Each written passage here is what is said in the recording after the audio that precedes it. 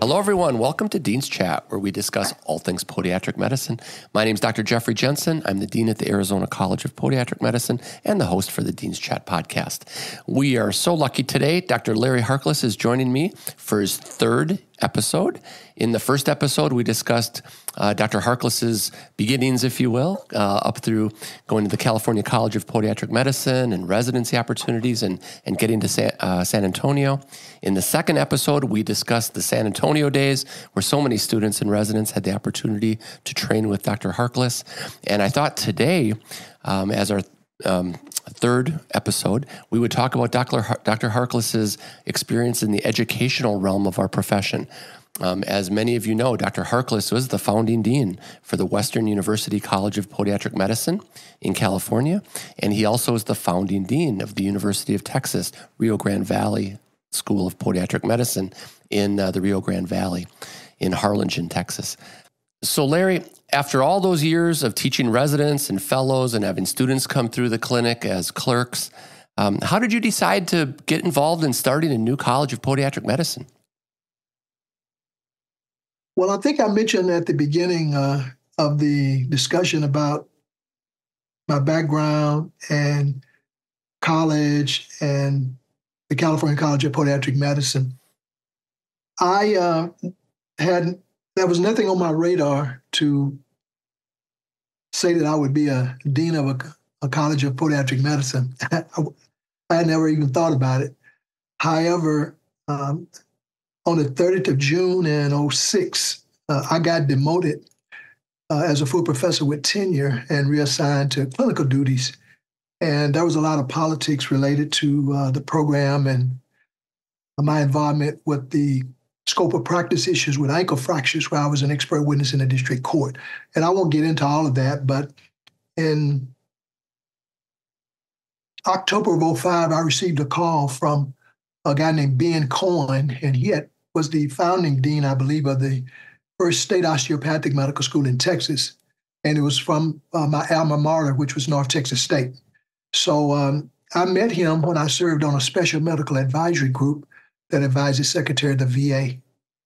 And I was trying to influence him in considering having a podiatry school at UNT. The enabling legislation that Dr. Bogie passed in 1973 was for the University of Texas system, not the North Texas State University system. And so we had engaged in meaningful conversation during the time I was on the SMAC committee with him. He was representing the osteopathic profession, and I was representing podiatric medicine. So he had actually retired and moved to Boca Raton. And the president of Western, Dr. Pomerantz, had talked him out of retirement to move to California to help him grow the Western University's health sciences complex. And even prior to him moving there, there had been discussion at Western about adding a College of Podiatric Medicine. So he actually moved there to add 3 colleges: podiatric medicine, dental medicine, and optometry. Mm-hmm. So he called me in October 2005 and asked me would I consider as a consultant to help him be the dean, help him start the school, but more importantly, would I seriously consider being the dean? So I told him I would help him, but I didn't know that I really wanted to be the dean. And so I did. I started some things and a couple of trips there. And then the issue that I mentioned happened, and it was clear that it was time for me to move on. And I probably would have never left UT had all those other things had not happened. And so I decided in I think it was 2006, probably October, November, that I would seriously consider going to join him there, and I did. So I started there in July 1 of 2007. And so that was not something, as I said, I was planning to be a dean. Although in terms of learn, serve, lead through service in the university, even at the Health Science Center in San Antonio, I actually chaired the medical faculty assembly there, and I was really engaged in the life and breath intramurally within the university as it relates to just education, service, all of those particular aspects. So I served on a lot of different committees. I actually served on about 6 or 7 searches for chairs of department and all of that. So I learned that when I was part-time, I was clinical and I could not, you couldn't participate on those committees if you weren't full-time. And so that's when I really just started learning so much more about everything. Not that I didn't know a lot at that particular point. Also, Dr. Heckman, the chairman of orthopedics, oftentimes when he was out of town or busy, I represented the department at the chairs meeting at the medical school. And so I probably did that, I don't know, 6, 8 times. And so even just doing that in his stead, I again got to see kind of how things worked from a major medical school perspective. So I really wasn't scared to start a school, although it was basically new. And so knowing him as well as I did, he was serious about it. And so I figured that he would be a great mentor, and he was. But more importantly, they had 5 colleges there before they added the 3 new colleges. And so I figured that I could talk to all the deans there and say, what do I need to do to be the dean? And take my little pen and paper and learn and grow. And that's basically what happened. I had some strong feelings about what I felt the schools were not doing, and the issues that I had as a program director when I would get a student to start July 1 in the internship year, if you will. And my biggest concerns was I thought that we weren't as strong medically as we needed to be, because it would oftentimes take me 3 or 4 months to get the residents where they should have been on July 1, because historically we would oftentimes get students from all the schools of podiatric medicine, and that was not just saying this one was better or that one was better, but I thought that there was a significant amount of improvement needed to take place, and I thought that we really suffered most from medicine, and that the surgery part was all about the surgical numbers. You spent more time doing that, et cetera.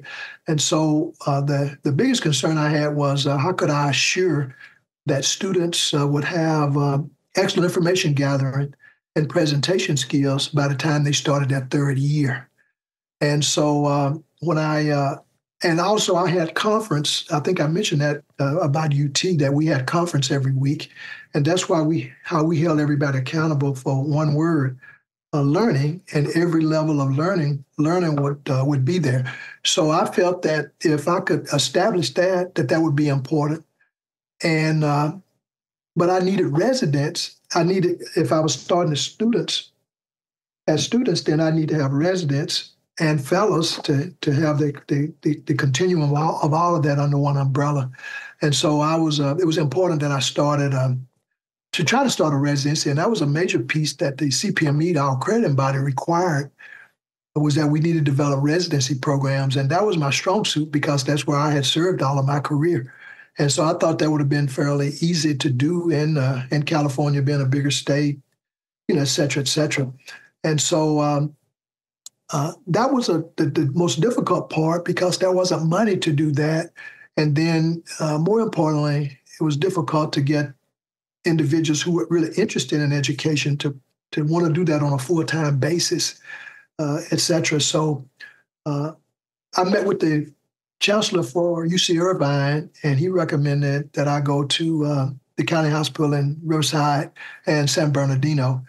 Western already had a phenomenal relationship with San Bernardino County, which is called Arrowhead. So the chairman of surgery at Western was the head of wound care he was head of general surgery and wound care at the county hospital. And so I immediately met him, and I, as the dean, I went out and started a clinic, which they did not have there at the county hospital in San Bernardino. And I also went to Riverside. So to me, you really needed a clinic, and that's where I came from, in a county hospital setting. And then I was hopeful that I could start residencies there. And then a lot of times the private guys would jump to having a fellow. So they don't really start out with the students, residents, fellows, and all of it. But I kind of wanted to tie that in to Western. And I immediately found out that the osteopathic profession historically is in the education business, not the clinical business. And so I was pioneering. Now, they were rotating there, and maybe 1 or 2 faculty may have been there doing stuff, but that wasn't where, like the traditional medical school, where you had full-time faculty there in the county hospital and the VA teaching every day, that's holding everybody accountable for that one word, learning, at every level. Yeah. So that's kind of what happened, and I never planned that again that I wanted to be a dean, and so although I won the teaching awards and the education piece, that's not the same as administration, leadership. But everything up until that point in my career was really all about leadership. I chaired the hospital privileges. We had to go to the state. Go to legislature and amend the Health Licensing Act in '85. That's when I was president-elect of our state society, and along with Dr. Bogie and Dr. Leonard Levy was a part of all of that because he performed the initial feasibility study in '77, '78 for the School of Podiatric Medicine. And as I mentioned earlier, he was my mentor and interviewed me to go into podiatric medical school. So I felt that he would mentor me as well. And so early after I moved to California, I think I went to Fort Lauderdale. He was at Nova Southeastern at the time, over research, and he was a professor there. Spent about 3 days with him and said, hey, what I need to do to be the dean. So he was a great mentor. So I spent time with Leonard. And Chet Evans was the dean at Barry. And at the ACFAS meeting, and it must have been in February '07, he pulled me aside and kind of gave me some pointers on being the dean as well. And then Jeff, the dean at Midwestern. Dr. Page. Thank you. Dr. Page also, I had a great relationship with him because he had been the dean up at CCPM. And so in 1995, we created a rotation where we would take about 5 or 6 students who would spend the entire 4th year with us at the university where they could rotate on medicine and all of that. And so Dr. Levy had that vision, but he was the one that implemented that, and that was a great opportunity. So we knew each other quite well from way back there. And then he was a basketball player and involved in sports. So I think 1 or 2 years at ACFAS, it was in Las Vegas. It may have been the super seminar that California had. We went to a couple of basketball games together at UNLV. so we knew each other quite well through all of that. But that was that's kind of how I ended up as the dean. And I had never been a dean also, but Gene Washington was my roommate, but he was the vice chancellor at UC San Francisco. And then I mentioned that the dean at Irvine was Michael Drake. So I knew them from school. And so I called each one of them up to ask them about being a dean again before I moved to California, just insight perspective on, salary and just, kind of what the job would be. And they were very, very helpful and mentoring me also. And so they were very helpful because they've always been in higher education on the MD side, if that makes sense. So I had Dr. Cohen, who was one of the preeminent leaders in osteopathic medicine, and he's been revered. He's passed away since, but just a phenomenal guy and a phenomenal leader, right? And he really pushed me a lot and taught me a lot about the history of the osteopathic profession. And then through Gene and being at the Health Science Center, I knew a lot about the MD profession. And then there we were, trying to integrate. And we started 3 schools simultaneously: a dental school, optometry, and podiatric medicine. So there were 3 founding deans that started at the same time.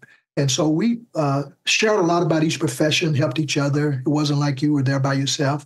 And I was impressed with the interprofessional education piece, that the vision that Dr. Pomerantz and Dr. Cohen had for the profession. And that's when that was kind of the buzzword early on at that time. And we even had a meeting where the head of education for UCLA's medical school facilitated a workshop, if you will, a retreat, if you will, on just interprofessional education for the existing deans and the new deans. Even before I actually came on board in '07, we had a big retreat. Yeah, so Western was one of the pioneers of that in the not only osteopathic profession, but just in medicine in general.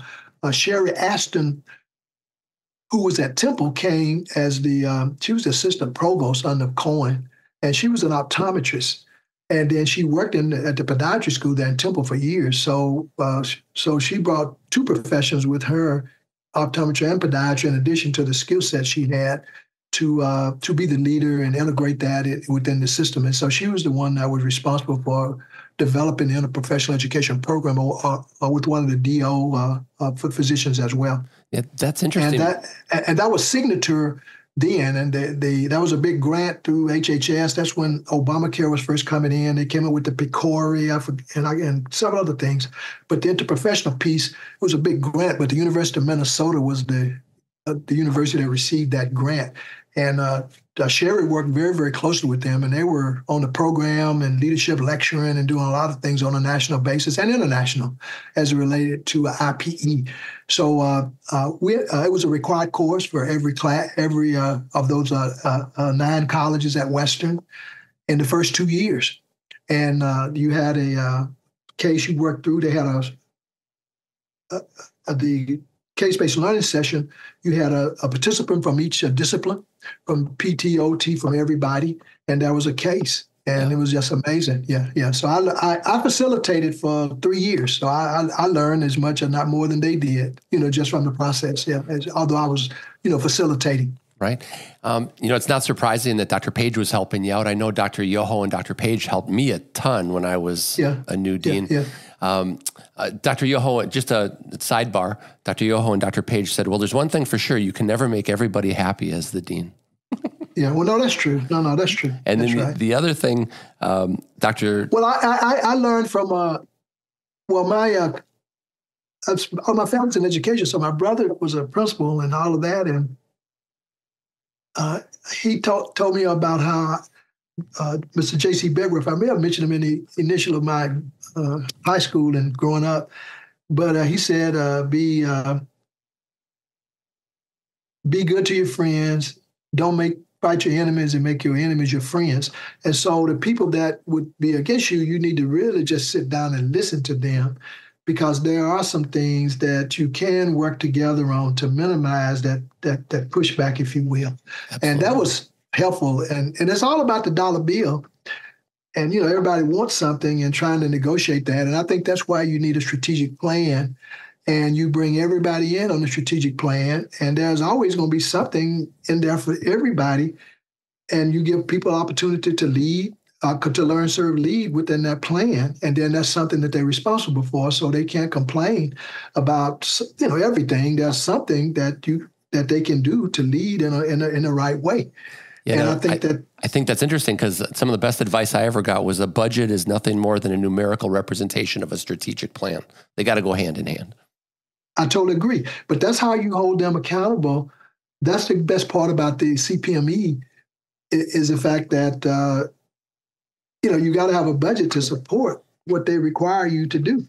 And so I love the CPME coming, because I said they only coming for one reason, to make me better at what I'm doing. Absolutely. And that was it. So what was it like? I think it's great. You were, at the time, you were the third school that was completely integrating the basic sciences with the DO program, right? Right. Uh-huh. What was it like recruiting your first class? Well, that was the hardest part, because they would not let me participate in the AACPM. So we weren't part of the national CRIP. You weren't? The application process? No, not the first year. Oh, you're kidding me. Well, how'd you get students? How did you end up recruiting students? I was a football coach. I went out and recruited on my own. I love it. No, I'm serious. Yeah, like Nick Saban. Basically, we went to the council and they took the lawyer. I thought they was going to sue the CPME, but that didn't happen. But you couldn't be a part of the AACPM unless you had candidate status. Okay. And you can't get candidate status, until, you go through all those processes. And so that's wrong. That meant that they didn't want the profession to grow. You should welcome new people. Why would you be scared to bring some local people in? I mean, I didn't understand that. I was totally, didn't understand at all. I didn't even know that happened. What year was that, Larry? What year did you bring your first class in? I brought the first class in August of 2009. Okay, all right, very good. So you basically had a little time though, right? You had to bring in faculty, podiatric faculty, because you already had the basic science faculty, right? Right. Well, let's see.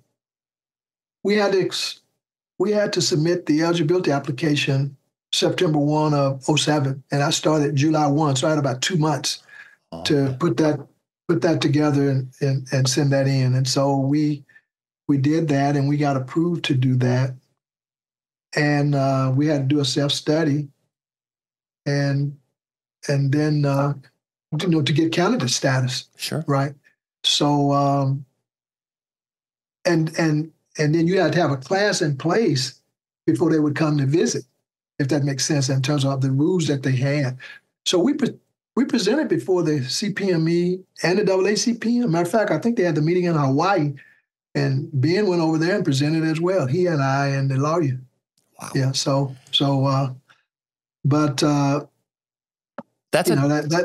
That's a daunting task to put the whole curriculum together and all the lectures and all the tracks of surgery and biomechanics and pod med. And I mean, my hat's off to you, Larry. That's a lot. Well, when I decided to do that, I had no experience in curriculum or even just the students and just doing that. I mean, I knew the residency curriculum, and the student curriculum in school is a continuation even through residency, but I had no experience. But that's why I ended up hiring Lester Jones, because Lester had been at he was my classmate, but he was also at CCPM for all his career, basically. Right. And he had been he had been the vice chair of CPME. And so I talked to Barry Block and a couple of people and the 3 or 4 of them. I mean, I knew that, and I was thinking that, but everybody I talked to said, you need to get Lester to join you. And they didn't know we were classmates, but I had already been thinking that. And he agreed to doing that. But he was the Associate Chief of Staff for Quality for the Greater Los Angeles VA.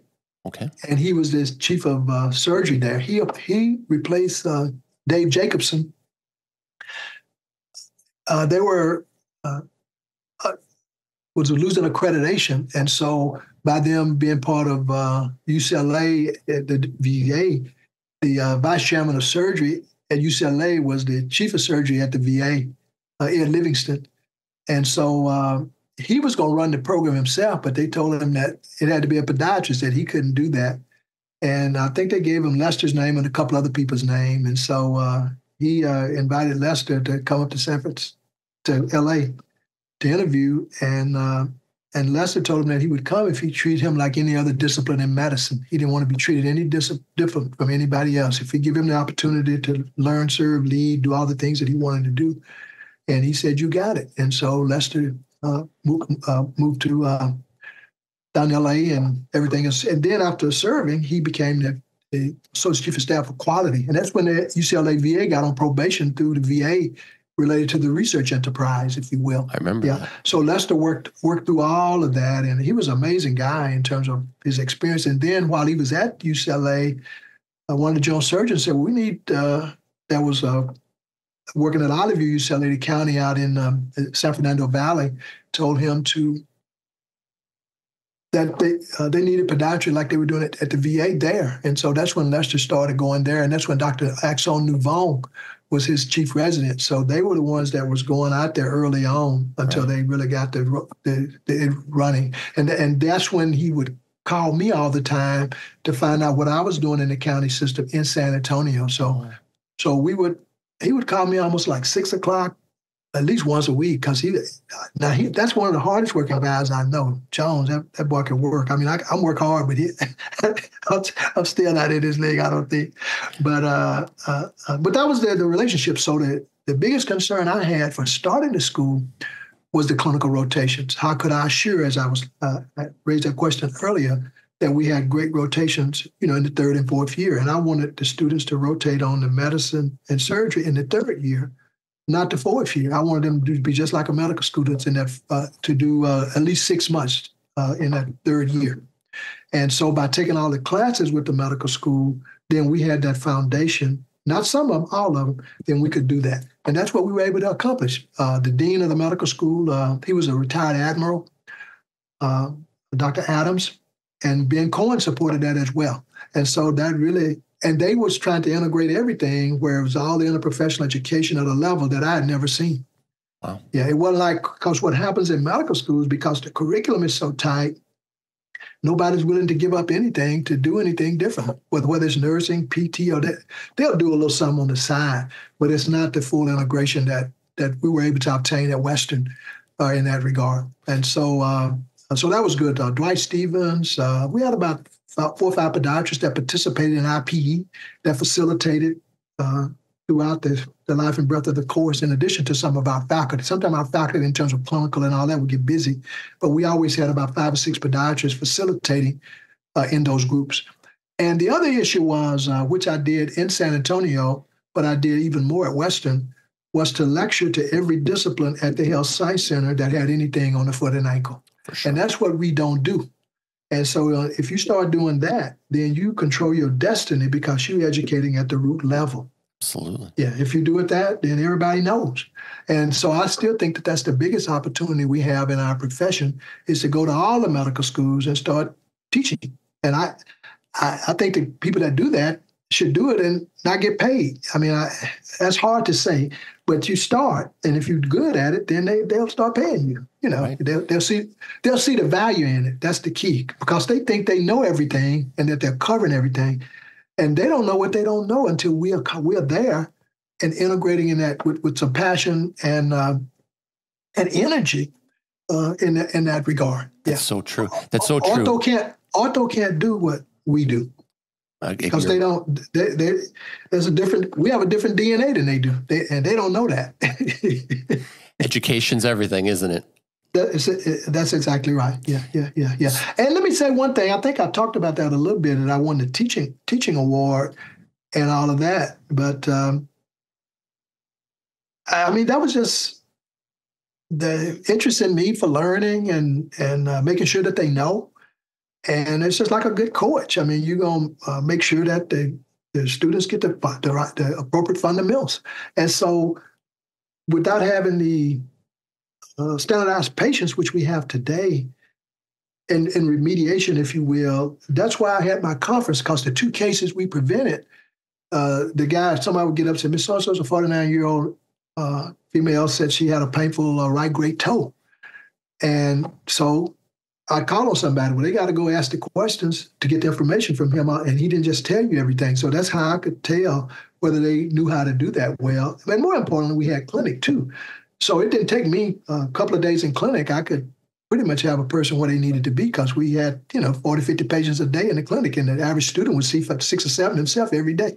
Absolutely. And they had to get the information and present. And so that creates that process, and that's what we miss from the podiatry schools. And I think that the podiatry schools are still siloed. They want to do everything on their own, and they don't reach out, because I still think that, if we work together, that you have enough county hospital systems where you can put all that stuff in place, et cetera, where you can assure that they have those basic skills solidly. If that makes sense, Nope, yeah, that's a challenge. We spend time on the surgery, and a student think it's all about that. But if they get that other foundation right, everything else is easy. And that's what makes them that great clinician, even in today's system, because the health systems today, I still believe in that they value us for our comprehensiveness, not necessarily just the surgery. Oh, I agree with you. How long were you at Western, Larry? I was there 10 years, okay, and I almost got a divorce. Not really, but I told my wife we'd be there about 5 or 6, graduate a couple of classes, and we come back to Texas. And I think after about 8.5, almost 9 years, she said, "You look like you've been here about almost 9 years." She said, "I'm going home. You can stay here as long as you want to." Oh, that's funny. Yeah, I remember when you were chairing AA after you'd already left Western, right? Right. That's exactly right. Mm-hmm. Yeah. So that was a success, and then you went back home to Texas. How did the University of Texas Rio Grande Valley opportunity present itself? Well, let's see. I returned here in late September, early October of 17. Okay. And I think in December of 17, Caparuso called me up and told me that he was going to these meetings, that they were considering having a School of Podiatric Medicine at UTRGV. And I remember when I was in California that I read that the UT system had opened 2 new medical schools while I was in California, the Dale in Austin and UTRGV in the legislature approved those in 2015 session, and those each school opened matriculate their inaugural classes in 16 in July, August of 16, and they graduated in 20. Yeah. So he mentioned that to me, and they were doing what they call feasibility for is a planning authority agreement that you have to fill out for the UT system. And then they'll look at that from that planning, and then they could do that. But the university had decided that they would one of the podiatry school. They were looking at dentistry and optometry, but they decided that podiatry was the most important because of diabetes, amputation, just all that, and what the Valley really, really needed in terms of healthcare. And so that's kind of how that evolved. Initially, they were looking at optometry and dentistry, and Jack Krause came from Temple to be the dean in June of 17. Yeah. And he, after I was there, he told me that he was the one that told them that they needed podiatry, not optometry and dentistry. And so that's how that evolved. And I always said to myself that we only need one person in the right position that's understood our value and could really make a major decision for us to get to school. And that's basically what happened. He told the president that and had some data to show him for what the needs were in the Valley and Texas as a whole. And that's what happened. And the president agreed, Dr. Bailey. And he had been in higher education in Texas. He was the provost here at UTSA. Oh. And from 97 to about 05. And then he left that position and became the president of Texas Tech in Lubbock. And then he left there and was at the University of Alabama as the head for about a year and a half or so. I think his wife passed away, and then that's when he moved back to Texas to take over UTRGV. And so he's been there since 14. So he was the one that took UT Brownsville and Pan American and amalgamated them under one, in that regard.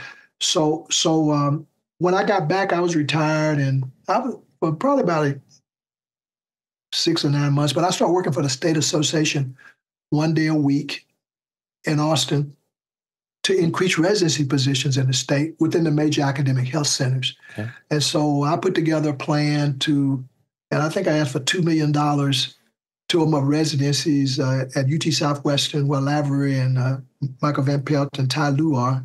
Okay. And Texas Tech, I was looking at the regional campus in Midland, Odessa, and UTRGV, and to expand some positions in San Antonio. And so that was going to end up in probably about 16, 18 positions. Wow. And for about $2 million. So I made a presentation to the Higher Education Subcommittee in the House of Representatives. That was in the 19 session. Right. Yeah, let's see. 17, yeah, it was 19, right. Mm-hmm. That was runs from second Tuesday in January to the end of May, about 5 months. And they do a 2-year budget, a biennial budget, when they do a budget for Texas. Right. So that's where I found out that to start a program, that Texas was spending $150 million on graduate medical education, the state was. And so all this chancellors and the head of the major universities was presenting when I presented that day. So I was kind of at the end. So I was there pretty much all day. So I went up and introduced myself to the Higher Education Coordinating Board, and I met him, and then I met some of the people under him, and they told me that Stacy Silverman ran the graduate medical education part. So I called her after that meeting the next day, and she explained all that to me, that we couldn't participate unless we amended the education code, because the code said MD and DO, and DPM wasn't involved. Okay. And so by learning that then, when I went to the Valley, I knew the importance of residencies as related to CPME.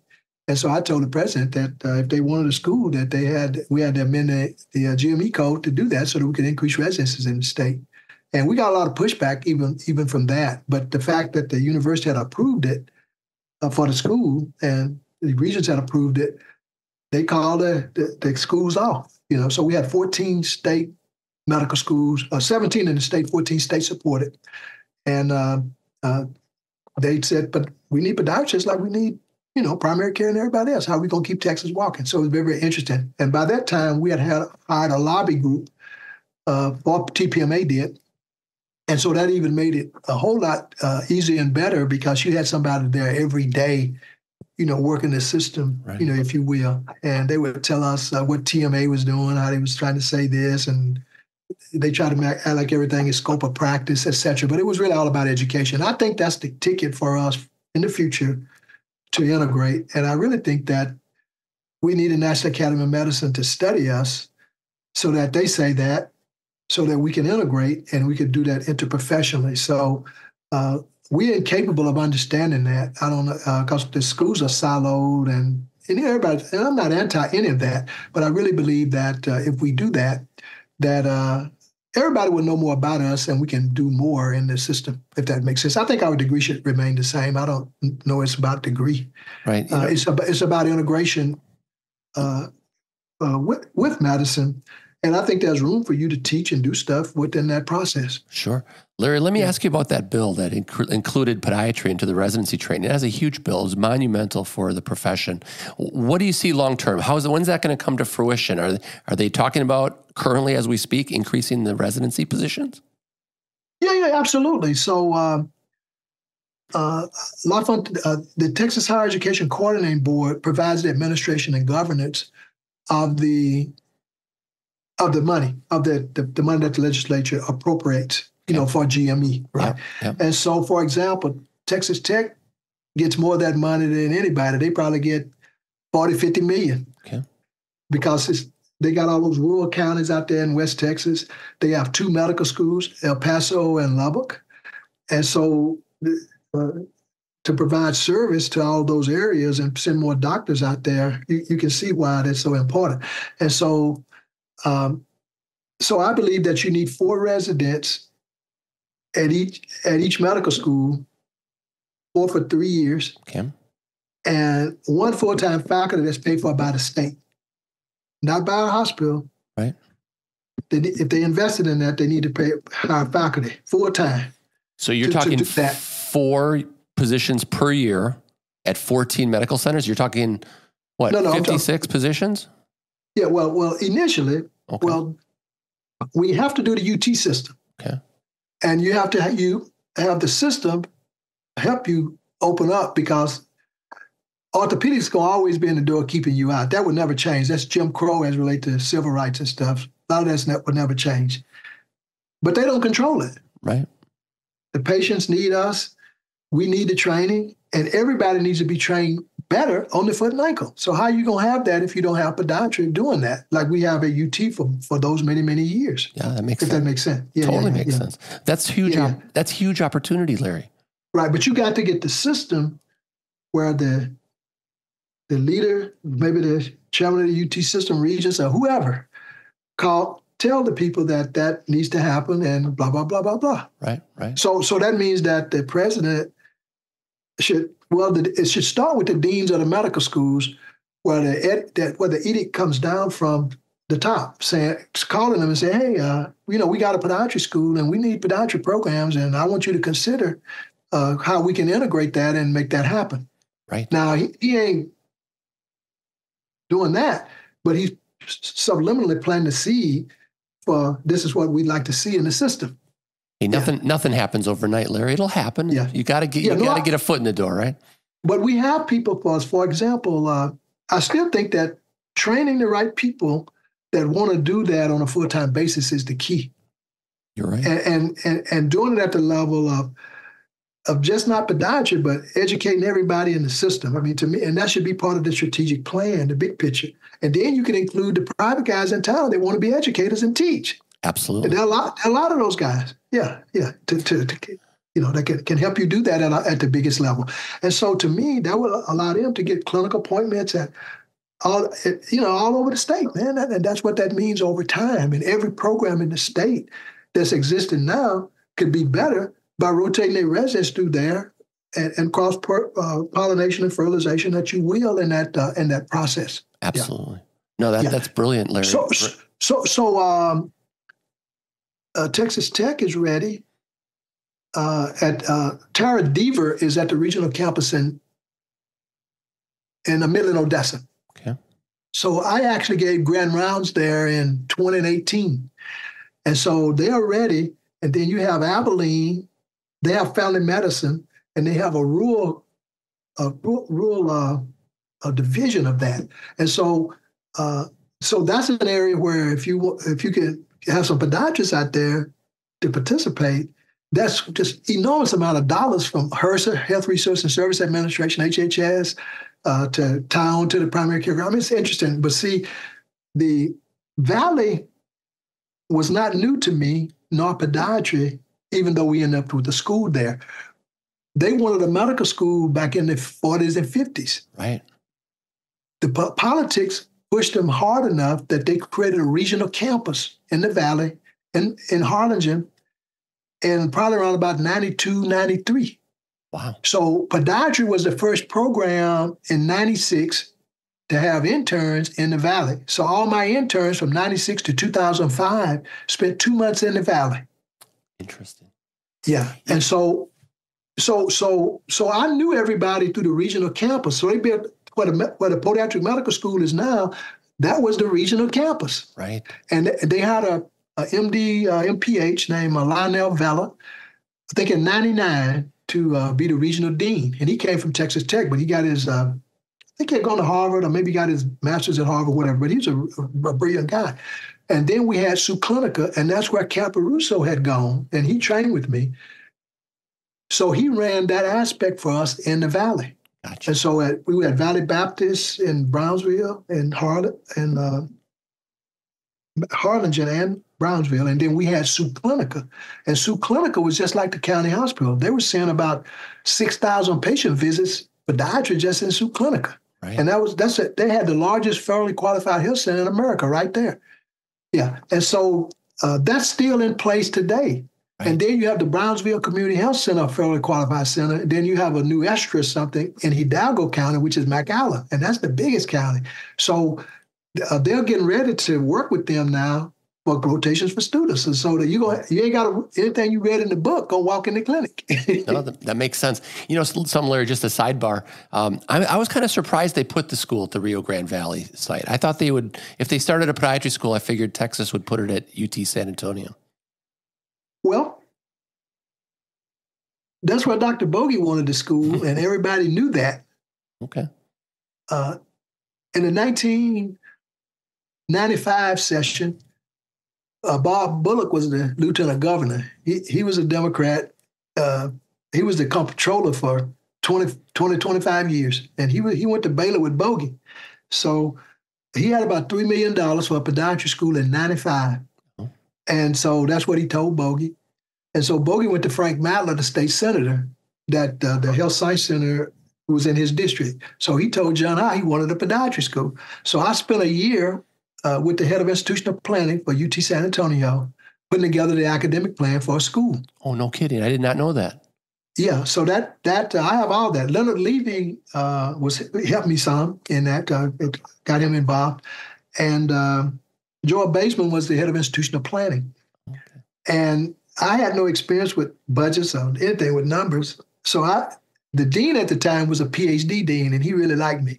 So I said, Dr. Young, I said, we need a person that has some finance experience, and you have all those special assistants over there in your office. You need to give me a special assistant that knows something about the numbers so we can get this thing done. And he gave me a guy named Don Grayton. And so we ended up putting a plan together. But what should have been, max $4 million ended up being about 15 to 20 million. Right. They were going to build a building. They needed some research space. And we ended up with nothing. Oh. And we should have taken the money and developed more residency programs. Fair enough. In retrospect, when I look back on that, but I still have that document today. No kidding. Yeah. 1995. Yeah, for school, and that's how passionate Dr. Bogey was about all of that. Et cetera, et cetera. Yeah, right. And so I have a file on the school.